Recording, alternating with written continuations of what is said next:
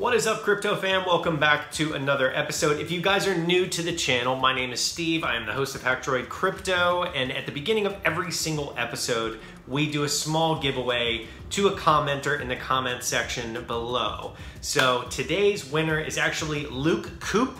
Congratulations, Luke. Thank you for commenting on the previous video. If you guys are new, comment about the content of the video with your different wallet address, whether that's Bitcoin, Litecoin, Ethereum, whatever it may be, in the comment section below for your chance to win. Diving into this week's video, as you can see from the title, the number one question I get out of every DM that I get, about 100 every week from people on Instagram, is what are blockchains and what are different cryptocurrencies? Just the basic question. So before I dive into a 2-minute overview of what that is, I teamed up with Cointelegraph, putting the link to their channel in the description below so you guys get a chance to subscribe for their weekly Hodler's Digest. It is a very, very cool kind of wrap up of the week. I watch it every single Sunday. It goes through everything from the entire week to give you a rundown of what's going on in the space, whether it's FUD coming from China or it's just various different types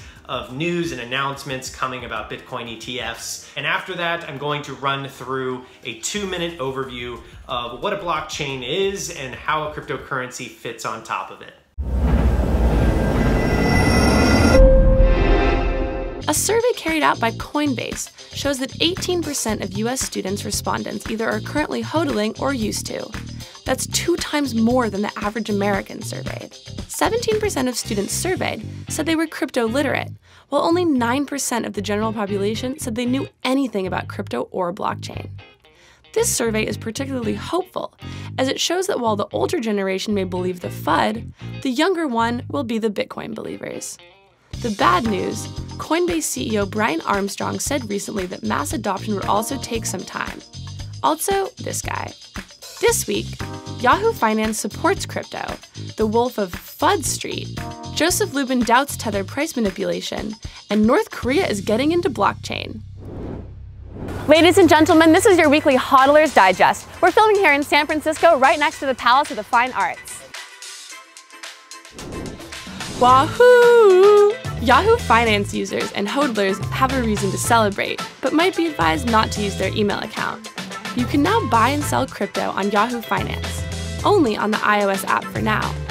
Bitcoin, Ethereum, and Litecoin are now integrated on its platform. And statistics are available for other cryptos, like Bitcoin Cash, Ethereum Classic, and EOS, but they currently do not have buy and sell options. This development has been welcomed enthusiastically.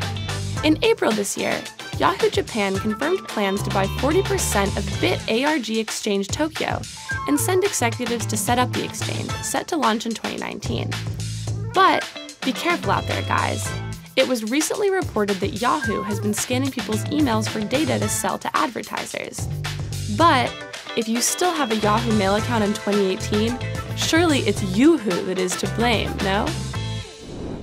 Is 18% of all students in the United States say that they are invested in cryptocurrencies. That is actually mind-blowing. Hope you guys enjoyed that snippet from the weekly Hodler Digest from Cointelegraph. I love that. Every week I watch it on Sundays. So what I want to do now is run through what is a blockchain and what is a cryptocurrency. Blockchain actually started in 2009. There is a concept called the Byzantine generalist problem where humans can anonymously transact and establish trust using a computer. This was never accomplished before blockchain, which is the breakthrough where you do not have to rely on a centralized authority, whether that's a government or a bank, to transact anonymously online, because you have a blockchain that establishes trust through a consensus. When a blockchain exists, it is inseparable from a cryptocurrency that is on top of that blockchain.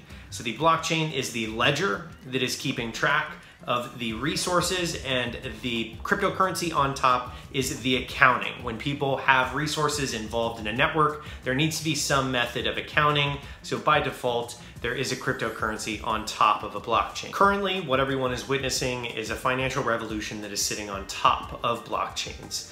That is with things like Bitcoin and different cryptocurrencies where people can enter into a network. When you have humans that are able to transact anonymously online and establish trust without a centralized authority. You are disrupting file storage with Filecoin. You're disrupting identity with Civic. You're disrupting store of value with Bitcoin. You're disrupting contracts with Ethereum, new networks that allow people to operate in a decentralized way. So there's not one authority that is running the network.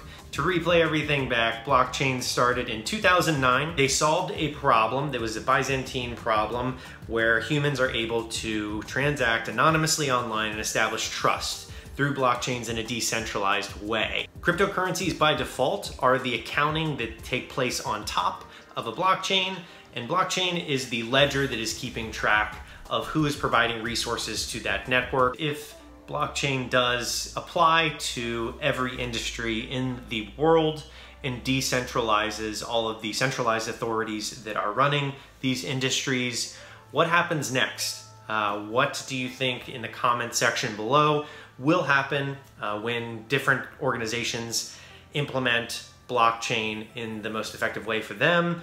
Will that disrupt how business operates today? Will a cryptocurrency on top allow transparency for the rest of the world to view the accounting of all these businesses? How is it going to affect industries like logistics, supply chain, healthcare, insurance? How is it going to affect this? Leave a comment below. If you guys like this video, slap a like, and I will see you guys on the next episode of Hacktroid Crypto.